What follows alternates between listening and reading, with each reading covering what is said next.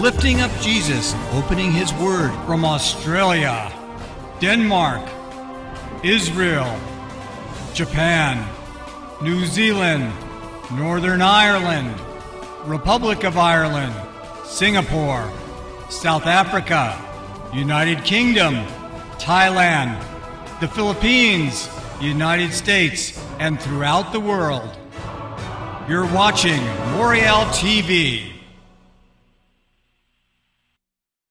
In the Olivet Discourse in Matthew 21:24, which we'll look at tomorrow night, Luke 21, Matthew 24 and 25, Jesus warned about false teachers, false prophets, false Christs. Now, when I was a young Christian, it had been my basic assumption that that meant Jehovah's Witnesses. That meant Mormons. That meant things like this. Well, I have no doubt that the proliferation of cults that we've seen in the last century, particularly the last 20 years, is of itself of prophetic significance. I don't question that. But those are not the false teachers and false prophets He was mainly warning of. He was warning of those who would come in the last days, if possible, to deceive the elect. Now, some, of course, have said it's not possible for the elect to be deceived. That's a lie in itself. As we'll look at tomorrow, that is a lie. Jesus wouldn't warn about something so much if it was not even a possibility to happen. However, He warned about ones who would come to deceive Christians. Mormons and Jehovah's Witnesses, if they deceive a Christian, it's basically somebody who's newly saved, doesn't know anything. They're not going to get somebody who's been saved 3 years or 4 years or 5 years. Cults. Not a pleasant subject. There is a theological definition of cults and a sociological definition of cults. The two, at some point, inevitably converge. Turn with me, please. 1 Corinthians chapter 1, verse 12, please. Now, I mean this. Each one of you is saying, I am of Paul, I of Apollos, I of Cephas, and I of Christ. Has Christ been divided? Paul was not crucified for you, was he? Or were you baptized in the name of Paul? I of Paul, I of Cephas, I of Apollos, I of Christ. Those who were saying, I of Christ, were the ones saying, we don't have any leadership or any need for leadership. Jesus is our leader, full stop. We don't recognize any pastoral authority. There were some who were saying that. Others were saying, he's mine, he's my, making a man a guru. What a cult does is the focus is shifted onto a man. Sometimes even a dead man. There are cults today, I mean evangelical cults, that are more popular now than when their founders were alive. The Assemblies of God rejected the ideas of people like William Branham when Branham was around. The ideas of E.W. Kenyon were abhorrent to mainstream Pentecostals. The Manifest Sons, Latter-day Reign deceptions, Restorationism, Kingdom Now, and the rest of it, these things were popularly rejected by the main Pentecostal denominations, including the Assemblies of God in the 40s and 50s. They were seen as cultic. Now, these same things, once seen as cultic and heretical, have become increasingly mainstream. And there are people today who are Branhamites. The leader of the cult could be a dead person. But what we're talking about tonight are not Jehovah's Witness cults or not Mormon cults. We're talking about cults where people believe the true gospel. When somebody is saved through one of these groups, there's a problem. When a Mormon is saved, no problem. Joseph Smith was a false prophet. The whole Mormon church is gone. It's a lie. Forget it. When a Jehovah's Witness gets saved, No problem. Brigham Young, Charles Taze Russell were false prophets. The whole Watchtower Society's finished. Forget it. But when people are born again through a Christian cult, you have a big problem. Groups that are theologically churches, but sociologically cults. Eventually, these groups, which are theologically churches but sociologically cultic, eventually they become heretical. Eventually, these groups get into apostate doctrine. But in the beginning, they begin with the true gospel. When somebody is born again through one of these groups, the leaders or the leader has a tremendous amount of spiritual and psychological influence and even control over the person. Because you really were born again. You understand? You really were born again through that group. I was born again through the children of God. For the first 5 years of my Christian life, I was involved with groups like that. Another one was the Church of Bible Understanding. Another Christian cult is called Bible Speak, sometimes called Greater Grace. Here in Melbourne, there are at least 2 active Christian cults. One is Longfield's place, Lloyd Longfield and Simon Longfield, that theater down off Spring Street. And the other is David Christ, the so-called Messianic apostle. At least there's probably others. They understand what makes these things so dangerous and so bad is they preach the true gospel. You understand? You can't write them off entirely the way you write off the Jehovah's Witnesses or Mormons entirely. There's a big problem. The people who have been in these groups and the people who have been saved through these groups are in bondage. They're in spiritual and psychological bondage to these groups. Let's understand how it works. Notice the apostles, like Paul, went against this mentality. Did Paul save you? It's Jesus who saves. It's the gospel who saves. It's not a church. The Roman Catholic Church claims it is the instrument of salvation. That the sacraments administered by their priests are how people are saved, ex operato. Well, these groups will preach Christ. But somehow the distinction is not made between the Christ and the cult. Let's look at their characteristic. Paul has a go at the first characteristic. Something that later in Galatians he calls a deed of the flesh. Turn to Galatians, please. Chapter 5. Verse 20. Factions. Sometimes translated partyism, perhaps better translated this way. The first mark of a cult, the deed of the flesh, which Paul calls the sin of party spirit. The sin of party spirit is where the group claims a monopoly on biblical truth. With the party spirit, and what will engender the party spirit, is this: some form of Gnosticism. From the Greek word gnosos, meaning mystical knowledge. The Gnosticism in the Roman Catholic Church is called the sensus plenior. Now, somebody asked me, so I'll only mention it in passing, watch out for Cardinal Jean-Marie Lustiger of Paris. He's an ethnic Jew, and he's quite potentially the next or a future pope. I'm not saying he will be the false prophet of Revelation. I'm simply saying, if you're going to watch anybody, watch him. The Roman Catholic Church, it's called the sensus plenior, the fullest sense of Scripture. Now, there is a fuller sense of Scripture. There is. But what they claim is the Pope, as the heir of Peter, has the infallible insight to define what it is and determine doctrine on that basis. In Gnosticism, it is not important what the Bible says, exegetically. It's important what the leader says about the Bible. The Vineyard movement, John Wimber's movement, is based on Christian Gnosticism, a heresy in the early church. For instance, the basic teaching of the Vineyard and the Latter-day Rain movement and the Kansas City Prophets, the Restoration, is Joel's army. They run on the cities, they rush on the walls. Great is the army who carries his word, which is compared to locusts. Now, in its Sitzimleben, in its historical setting, this was Nebuchadnezzar's army, an army that God used to judge an irrepentant Judah.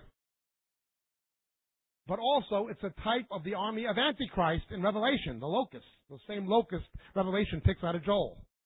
So whatever this army is in the last days, it's the army of Antichrist. And in chapter 2, verse 20 of Joel, God says, I will destroy it. Its stench will go into heaven. I will cast it into the western sea. The Vineyard movement teaches it's them. You want to be part of an army God's going to judge and destroy? Join the Vineyard movement. Join the Manifest Sons of God, Latter-day Rain movement. It doesn't matter what the Bible says it is. It only matters what the Gnosos says it means. God has shown me. Copeland and Hagen both come from Kenyon. Forget about that Jesus said on the cross, it is finished. Father, into your hands I commend my spirit. The Kenyonites, that's what Copeland and Hagen are. God has shown me that Satan got the victory on the cross, not Jesus. Jesus was tortured in hell for 3 days and 3 nights, of one nature with Satan. Then this demon, cum Jesus, was born again in hell, then he rose from the dead. Different Jesus, different gospel, denying the master who bought them. God has shown me. The prosperity preachers, God has shown me. These things are all cultic. Turn, please, to 2 Peter chapter 1. Verse 20, but know this first of all, that no prophecy of Scripture is a matter of one's own interpretation. For no prophecy was ever made by an active human will, but men moved by the Holy Spirit spoke from God. And right after this, we have the Greek word parasogzousin that we spoke of last week. They put truth next to error in chapter 2, verses 1 and 2. They make the interpretation of things like biblical prophecy a matter of their own interpretation. It's not important what the Bible says. It is important what the leader says it says. Okay? Now, when you have these two things together, look out. A third thing is going to come. It is inevitable. A third thing will come. Jesus hated the deeds of the Nicolaitans. Historically, we can't be sure who they were. Some have speculated they're followers of someone named Niklaus, who some have speculated was one of the deacons in Acts chapter 6, but nobody knows. Those are things from tradition. What we do know is what Nicolaitanism means in Greek. I hate the deeds of the Nicolaitans. Nico, suppression of the laity, people. They set themselves up as overlords. Turn to Ezekiel 34.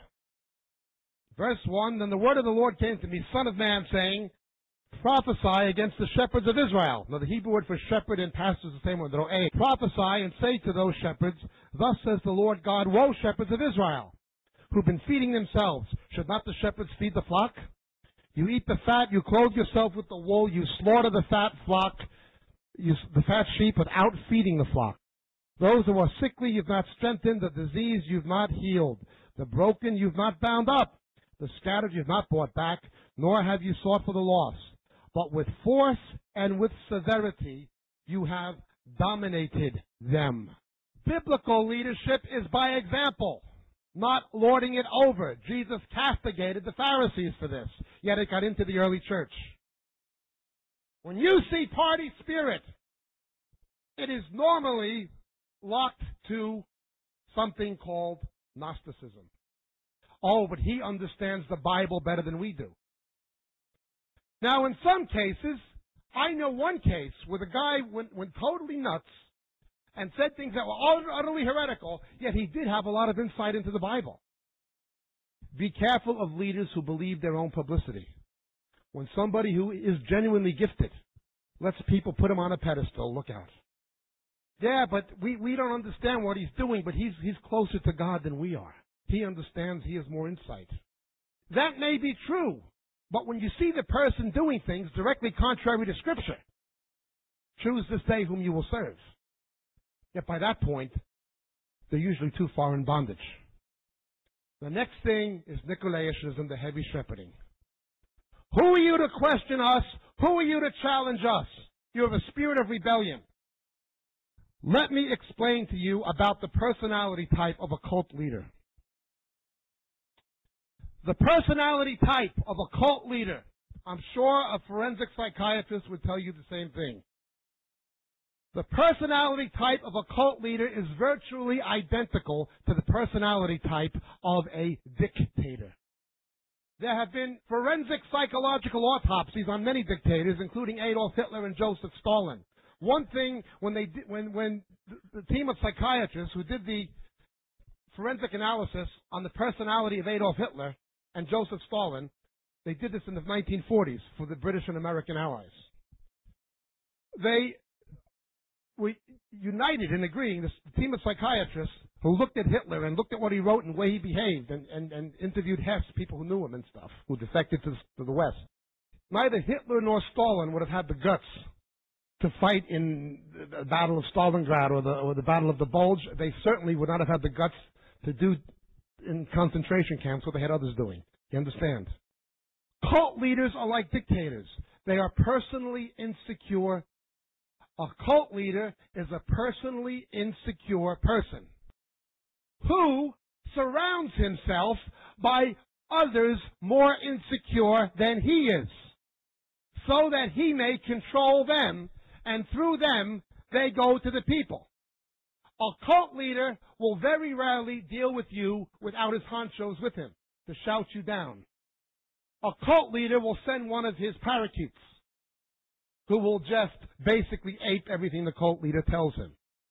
The cult leader is insecure, and the people, his agents, his deputies, will always be insecure people, easily manipulated. Now, not everybody is the same, but one thing is for sure, when you're born again, you begin to change spiritually, and as you change spiritually, you will change psychologically. God changes people from the inside out. As you grow in Jesus, you become secure in Christ, and then you become secure in who you are in Christ. In a cult, this fails to happen. We're talking about Christian cults. Groups that are, again, in the beginning, theologically churches, but sociologically cults. The people don't become secure in Christ. The security becomes based on their relationship to this leader. You understand? It is only a matter of degrees, but they're all the same. The only difference between most of the house church movements who are into restoration theology, the ones in England are the ones led by Gerald Coates and Bryn Jones and Roger Foster, Frontiers, Pioneer people, these things, Ichthus. It's only a matter of degrees how cultic they are, but they all go the same way. The only thing about Jehovah's Witnesses or David Koresh is they've gone further down the road. Given enough time, although these churches are theologically churches and only sociologically cults, given enough time, they will get into heretical doctrine. I don't just mean minor error. I mean they'll get into some fundamental error, given enough time. David Berg, Children of God, did that. Stuart Trail, the Church of Bible Understanding, did that. Given enough time, you'll find significant doctrinal error. But that's only the beginning. These people are insecure.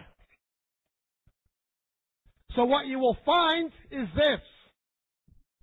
They will fear people who know things they do not. We should not make a God out of education by any means. Pay attention. Apollos and Paul were formally educated.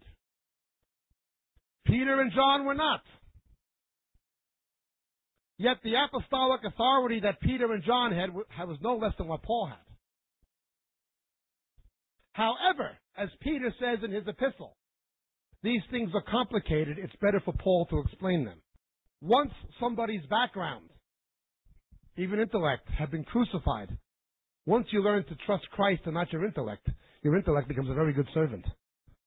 Intellect is a good servant, but a dangerous master. Okay? But ignorance is a deadly master. Hear what I said? Intellect is a bad master. Good servant, bad master. Ignorance is neither a good servant and it's a deadly master. You will find these people automatically demeaning anything like a seminary, a Bible college. Somebody who reads Greek, he'll fear you. And he'll have to demean you and put you down in that group. And have others laugh at you because he knows you know something he doesn't. He knows you can read the original Greek.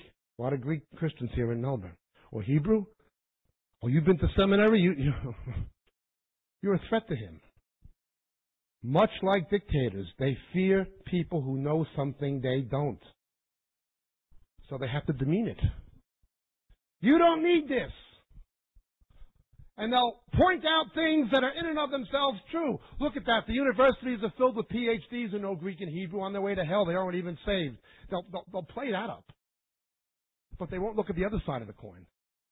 They'll only emphasize the things that suit their purpose to control people.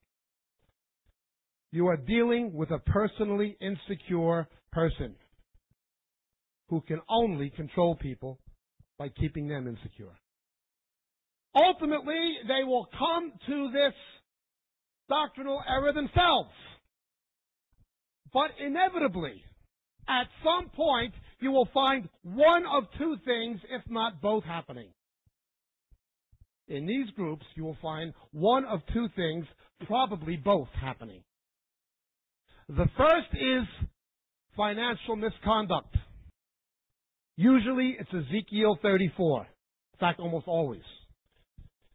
You've butchered the sheep to live well yourself, but look how they live.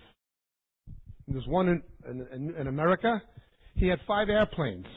Holidays in the Bahamas with his second wife. The people were living in rat-infested slums and high-crime neighborhoods, in the worst neighborhoods in New York City, cleaning carpets 14 hours a day, giving all the money to the cult. Supposedly saying it was for the children in Haiti. Well, maybe some of it was, but it was also for 5 airplanes that only he and his wife flew. Financial misconduct is the first.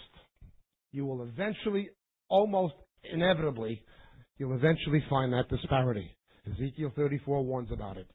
They're butchering the sheep to give themselves a lifestyle that they probably couldn't get in the secular world because they wouldn't be clever enough. Much like most of the Pentecostal ministers today. And I'm a Pentecostal myself. I assure you that 90% of the Pentecostal ministers would not have the lifestyles they have if they weren't Pentecostal ministers. They wouldn't be good enough to make it in a secular business, trade, or profession. The second thing you will eventually find with these people, in most cases, is sexual misconduct, immorality. It may go on secretly for some time before it is uncovered. Mo Berg did it. Stuart Trail approached at least one woman I know. There's the whole thing with his second wife. Sexual misconduct, immorality is the second thing you'll eventually find. In the short term of a cult, these are the warning signs to get out. You'll see the sin of party spirit in some way related to Gnosticism. They have some slant on doctrine that others don't see. Mervyn Milne in Scotland with his view of covenant. They have some slant on doctrine that others don't see, and you have to be initiated into it. Eventually, you'll find this. If people don't get out then, you'll find this. Financial impropriety, exploitation. Very often they'll twist the Bible's teachings on things like tithing to do it. And immorality, most frequently of a sexual nature. Sometimes even a deviant sexual nature. With kids and all sorts. Now, let's begin to understand how this comes about. Before Satan paganized the church, 4th century, all that, Constantine, etc. We know from the New Testament his first trick was to Judaize it. I did not say Jewishize it. It is Jewish, theologically. Israel is the natural root. We should understand the Scriptures from a Judeo-Christian perspective, not a Hellenistic one. The Lord revealed His Word to a given people, a nation with a given culture, and we have to understand that. It's necessary to theologically understand biblical Judaism to understand biblical Christianity. Jesus fulfills the law. His first seduction was to put people back under the law.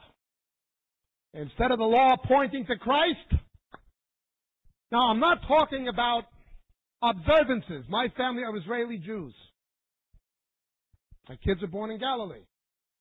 We keep the Passover for reasons of culture and testimony to unsaved Jews. There's a mezuzah on the door. We even speak Hebrew at home. We have Hanukkah. We have Purim. We have all the Jewish feasts. We go to a church on Sunday, but a Messianic fellowship on Saturday, Shabbat. I'm not talking about people who are culturally Jewish keeping their own culture to witness to Jews in their own culture. That's not wrong. Neither am I talking about people who witness to Jews adopting that culture for testimonial reasons, to acculturate, as Paul said in 1 Corinthians 9. What I'm talking about is when you either say it is necessary for salvation or for sanctification.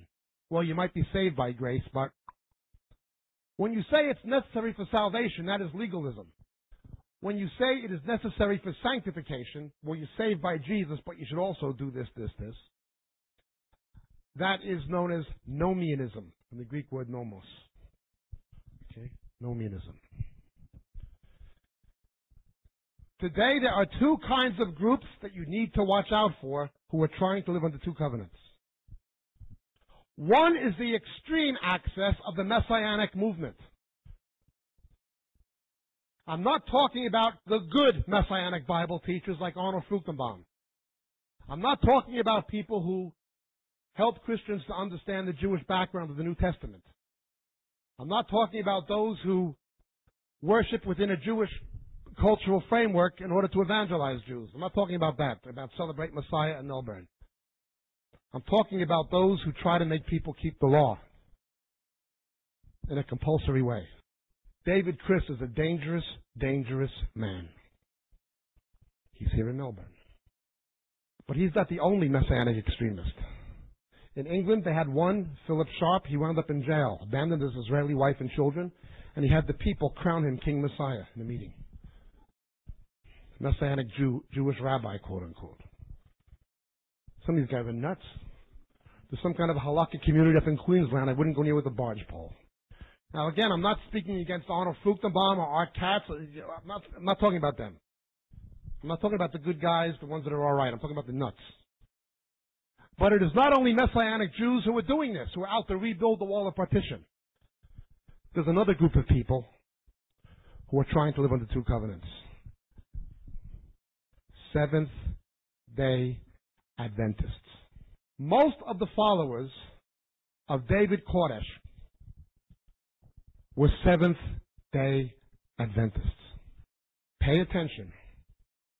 Once people get into one serious, fundamental doctrinal error, like trying to live under two covenants, once people get into one doctrinal error, they become automatically prone to a more serious one. Hear what I said?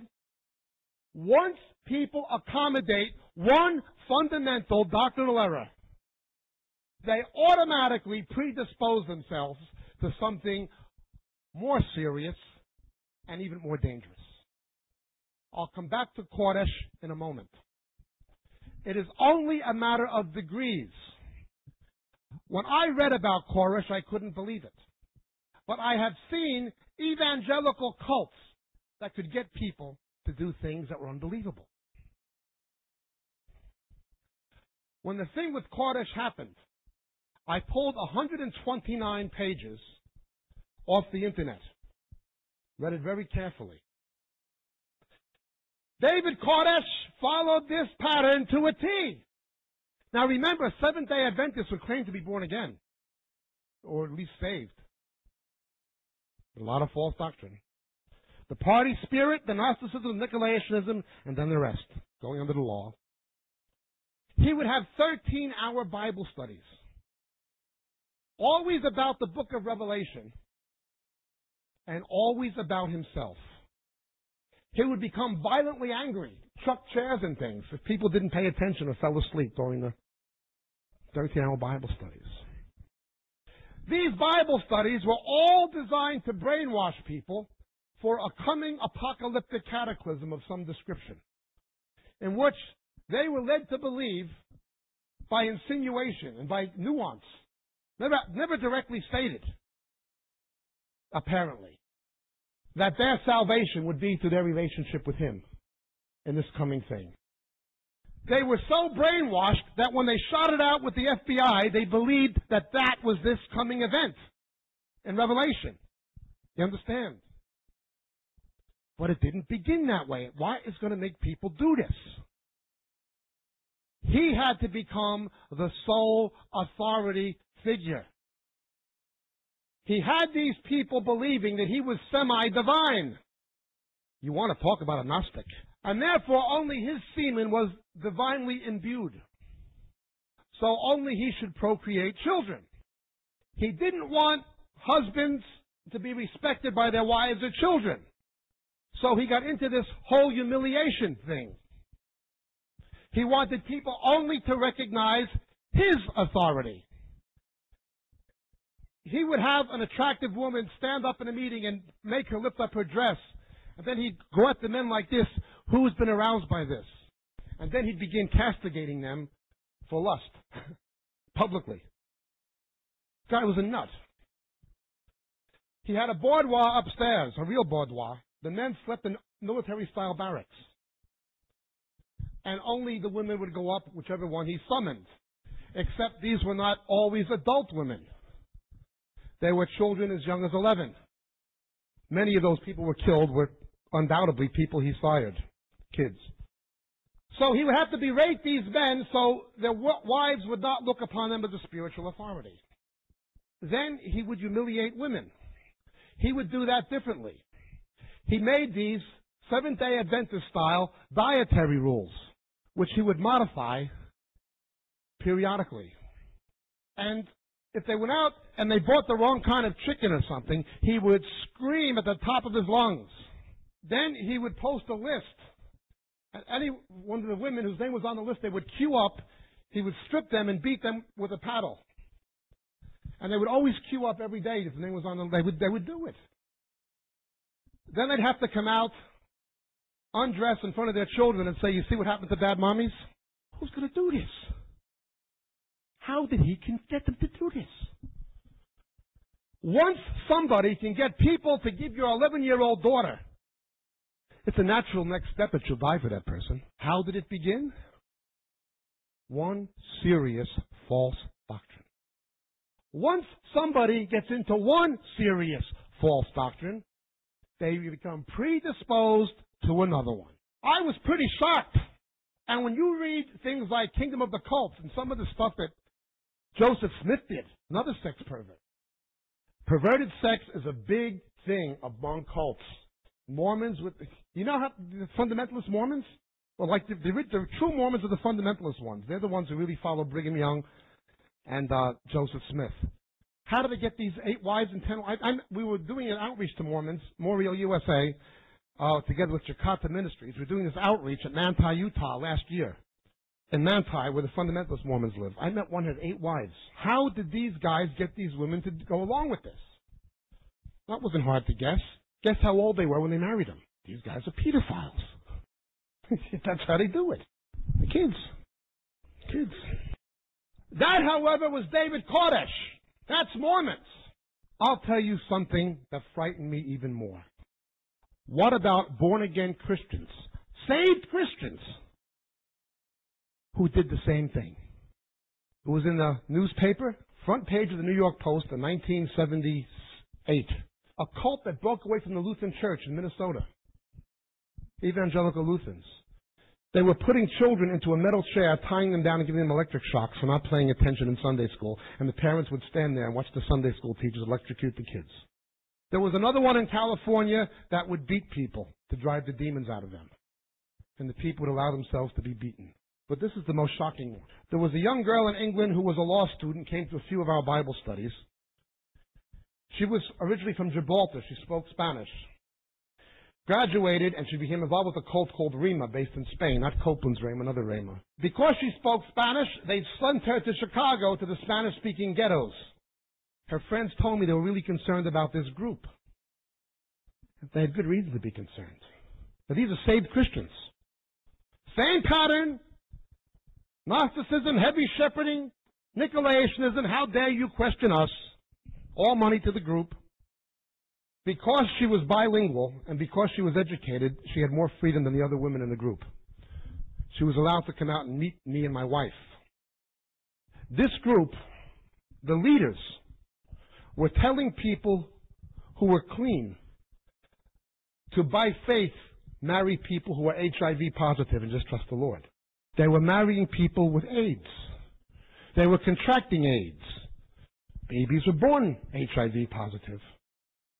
People were dying. The leaders arranged the marriages, and they actually signed their own death certificates with their marriage certificates, and they died. These were born again. I took her to meet my wife. I talked to her. I phoned her parents in England. I took her to this rescue mission called Pacific Garden Mission. I said, lock her up. Don't let her out of here. I'll be back tomorrow. I gave him $50 or whatever. And I got an airline ticket back to England. And I took her to O'Hare Airport, and after calling her parents, and I said, if I ever get you back on this side of the Atlantic again, lady, that's 12.5 extra wide. Guess what I'm going to do with it? They were telling people to marry people who were HIV. How did they get this kind of control? Didn't happen overnight. It began with party spirit, connected to Gnosticism, connected to Nicolaitanism. Now you have to understand further how this works. Once you forget Jesus is our wisdom, you begin looking to a man for the wisdom. You stop being a Berean, you stop testing things scripturally. You are forfeiting that person a kind of control of your life that God never wanted anybody to have except himself. And even he never enforces himself that way or manipulates. It gets to the point where even if they say and do things not biblical, people won't question. Even if they say and do things immoral, people won't question. They lose their capacity to think rationally.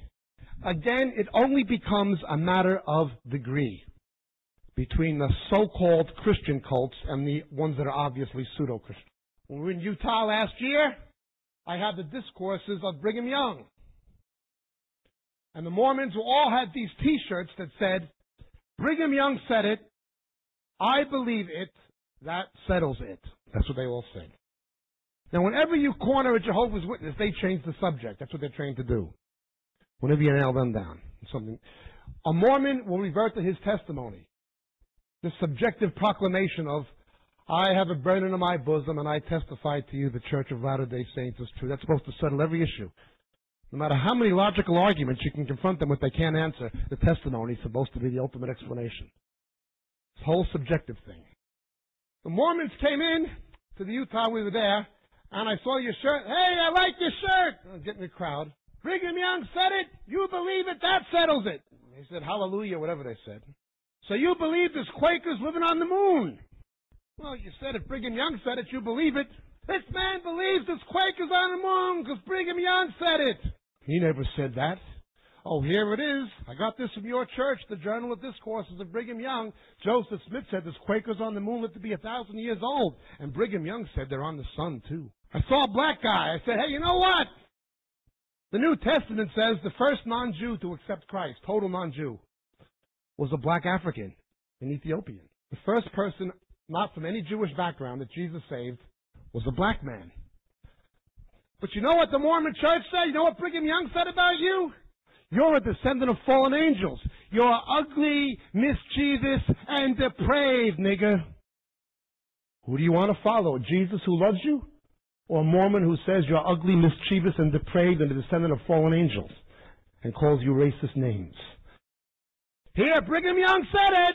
You believe it. It's on your shirt. This man is ugly, mischievous, and depraved because God made him black.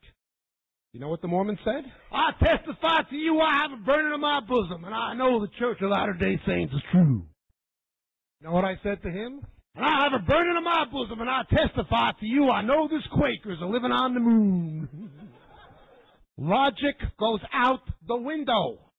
The plain teaching of Scripture goes out the same window. Subjectivism steps in. 3 times in 1 Peter. 3 times. Let's look at it. 1 Peter chapter 4, verse 7. He's speaking eschatologically in verse 7. The end of all things is at hand. What does he say? Therefore be of sound judgment and sober in spirit. Sound judgment and sober in spirit for the purpose of prayer. Remember the video of Rodney Howard Brown and Copeland? Just get drunk. Don't pray, don't pray. 1 Peter chapter 1, verse 13. Therefore gird your minds for action. Be drunk in spirit. Remain sober in spirit. 1 Peter chapter 5, verse 8. Be of sober spirit, be on your alert. Your adversary, the devil, prowls like a roaring lion, seeking someone to devour. I was once driving in a 4x4 from Zambezi Valley, Victoria Falls, and the border between Zambia and Zimbabwe. And I was on my way to a place called Bulawayo to speak at this church. And we're going through the bush. This is lion country. We see a giraffe, and the person driving me says, it's getting dark now. This time of night, lions stalk that kind of giraffe. So I'm looking out for lions. All of a sudden, there goes a wheel. Be sober in spirit. The lion's trying to get you. Boy, if I ever felt like getting drunk, it was then. If I ever wanted some whiskey, it was then. This was no Tarzan movie.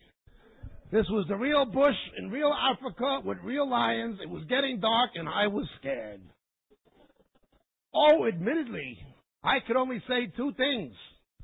Lord Jesus and Jack Daniels. But the last thing I needed to be was in an inebriated state where I wouldn't be vigilant. 3 times Peter says, be sober. Paul warns, but you be sober. In fact, the same Peter, who they quote in Toronto meetings, they were drunk on the day of Pentecost, says these men are not drunk. They heard the mighty deeds of God, not drunken hysterics. So you show them, wait a minute, the Bible says be sober, repeatedly, not drunk in spirit, as Rodney Howard Brown is teaching. You know, the pastor of Faithland here in Melbourne, he had 5 friends. He wasn't into Toronto, but he had 5 friends who were 5 Pentecostal ministers. Some of them I'd spoken in their churches in times past. And they all were into Rodney Brown. I showed them the videos of Rodney Brown in Copeland and Toronto. They couldn't defend what was on it. They knew it was heretical. They knew it was carnal, maybe even demonic. But they still insisted that they were going to go for Toronto and go see Rodney Brown. Why? They were not blind. They were willfully blind.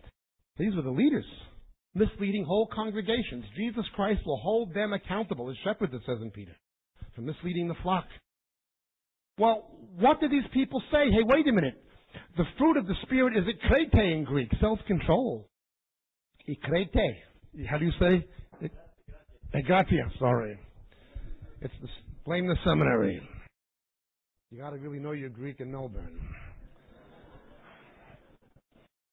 So you show them what it says in Peter, be sober, be sober, be sober. You're saying be drunk, be drunk. What did they answer?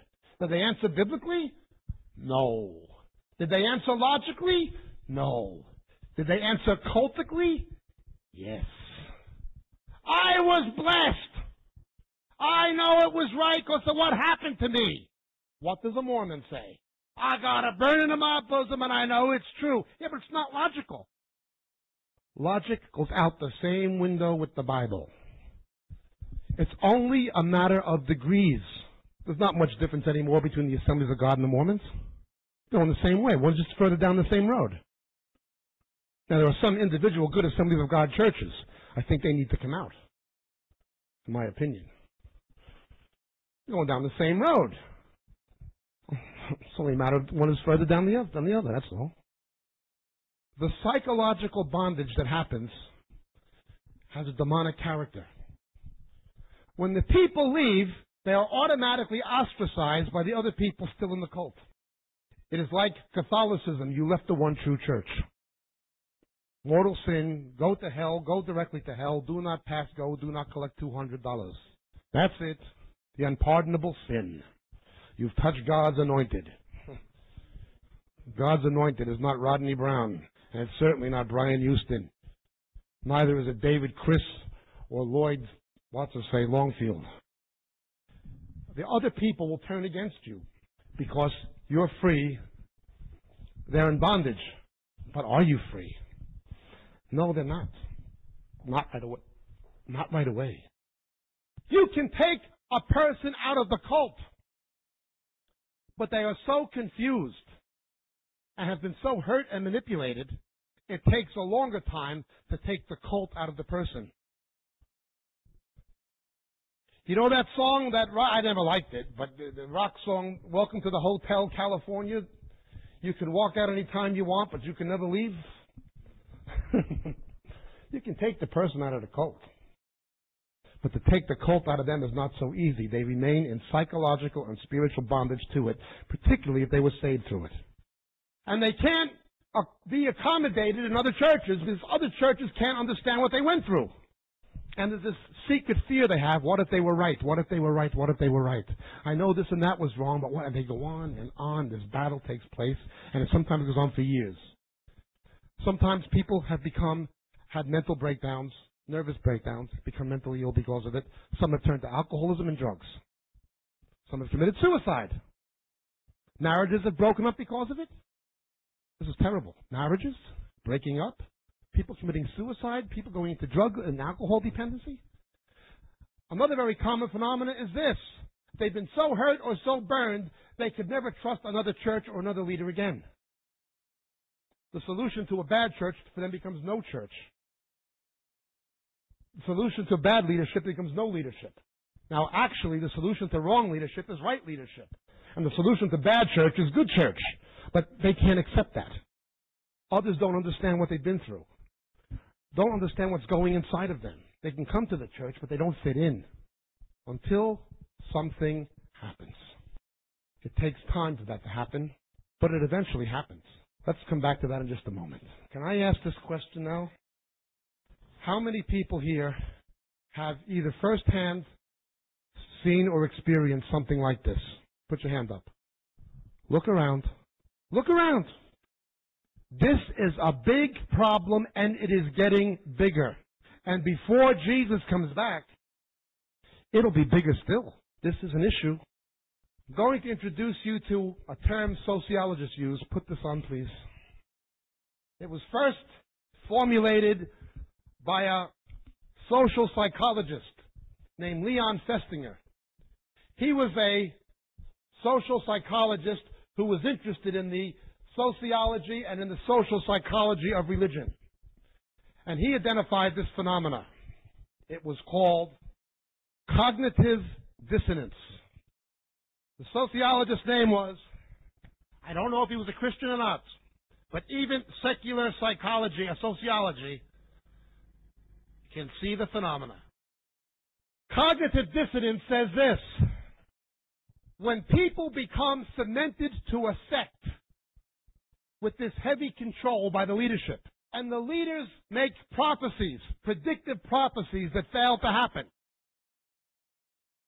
instead of the people using their noggin and coming out, they will become even more committed to the sect. One of the things I do when the Jehovah's Witnesses come to my door, I'd know that knock anywhere. As I bring them in and I show them back copies of the Watchtower, where their leaders have predicted things that have failed to happen. And I show them even from the Watchtower, where it says in the Watchtower and Awake magazine, Deuteronomy 18, those predicting things that don't happen in God's name are false prophets. You show them from their own literature. Show them from the Bible. Even their own literature. Logic goes out the window. The Bible goes out the window. They can't see it. What do you do with the fact that men like General Coates predicted an earthquake in New Zealand? Never happened. The Elam cult, all 44 churches were taking survival course lessons. Or something like that with the Ian Bilby, New Zealand. What do you do with the fact that Rick Joyner has made major predictions in his book, The Harvest, that failed to happen? He said communism was going to be triumphant. 5 months later, the Iron Curtain came down. What do you do with the Kansas City prophets, men like Paul Kane and Mike Bickle, who said the greatest revival in Britain's history would come to Great Britain in October of 1990 and fan out to Germany? In the last 10 years, more mosques have been built in England than churches. Men who are proven false prophets. Benny Hinn, false prophecies in New Zealand. Rodney Howard-Browns, I saw him on TV in Australia with Phil Pringle predicting revival. It didn't come.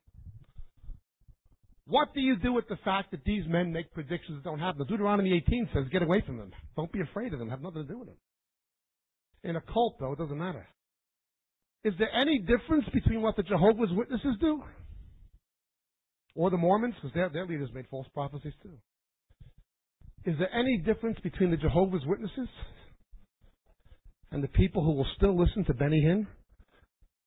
Rodney Brown? No, there's no difference. No. They've only gone further down the same road. This is known as cognitive dissonance. Even secular psychology can identify it. Even the world sees it for what it is. They become more committed to it. They'll always make an excuse and defend it or set another date or something like this. And then when that doesn't happen, we got that one wrong. Same with the Jehovah's Witnesses. These guys are predicting revival for years. No revival comes, so they'll get another one. When Toronto doesn't come, we'll get the Alpha. When Alpha doesn't work, we'll get the Pensacola. When Pensacola doesn't work, we'll get Pepsi-Cola. When that doesn't work, we'll try 7-Up. It doesn't matter. Get some gold teeth. It'll always be next fad. People will swallow anything. Why? Because they have become incorporated into a cult. It is cultic. You understand? It's following men. Yeah, but the Word of God says I shouldn't listen to you anymore. Doesn't matter to them.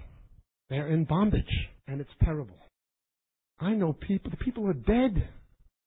Christians, saved Christians are dead. Families, marriages have been destroyed by these kinds of people. Not only that, but these people are frauds and charlatans themselves. They're highly insecure and usually don't know a fraction of what they want you to think they know. And would fear anybody who does know more than they do. That's why they'll demean any kind of educational learning. They're as bad on one extreme as those who lift it up and make a god of it on the other. Paul says, I don't have you to be ignorant brethren. I don't care, like Arnold Fruchtenbaum said, I don't care if you're Plymouth brethren, I don't care if you're open brethren, I don't care. But don't be ignorant brethren. Boy, they're ignorant brethren. Now, if somebody was saved through this, and it was the only thing they ever knew, you can understand how it can happen to them. You understand? But what happens when people get into this who are not saved through it? That's even worse in terms of being more pathetic. So suppose you've been in one of these groups. I don't even know you. I don't know what group you're in. But I guarantee this.